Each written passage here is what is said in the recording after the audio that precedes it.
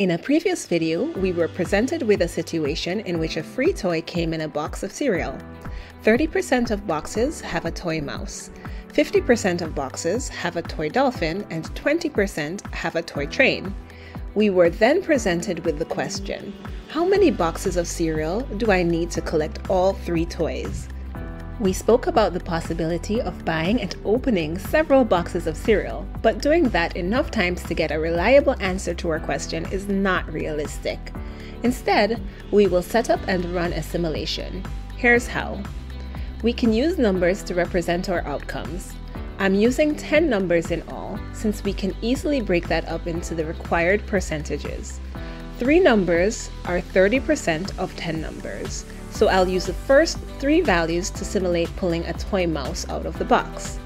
Note that we could have used any 3 values in our list. I just chose the first 3 to represent the toy mouse. 5 numbers are 50% of our 10 numbers. So I'll use the next 5 values to simulate pulling a toy dolphin out of the box. 2 numbers are 20% of our 10 numbers.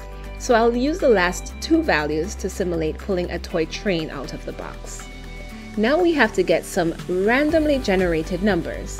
We can find multiple websites that are able to generate random numbers for us. I used random.org/integers and generated these values. The first column represents my first trial. The 3 means that I picked a dolphin. 4 is another dolphin. 1 is a mouse. 0, another mouse. 1 is another mouse. 2, another mouse. 0, another mouse. And finally, with 9, we pick a train. Trial 1 ends. We picked the toys from 8 boxes in that trial to collect all 3 toys.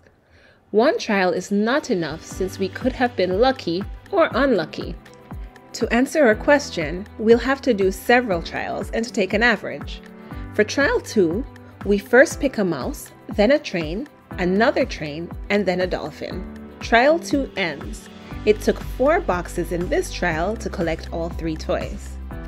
For trial 3, we first pick a dolphin, then a mouse, then a dolphin, then a mouse, followed by another mouse and another mouse, then a dolphin, a mouse, another mouse, then finally we get a train, so we can stop the trial. It took 11 boxes for us to collect all 3 toys. For trial 4, we first pick a dolphin, another dolphin, a dolphin again, then a mouse, followed by another dolphin, and finally a train. It took 7 boxes this time to collect all 3 toys. Once we finish our trials, we can calculate the average of all our results to answer the question, how many boxes of cereal are needed to get all 3 toys? We add our answers and divide by 4, the number of trials, and get 7.5.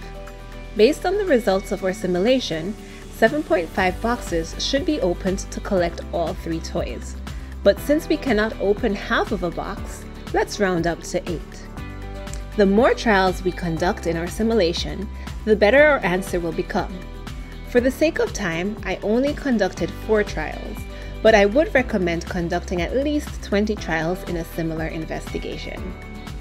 Here's a summary of what we've learned.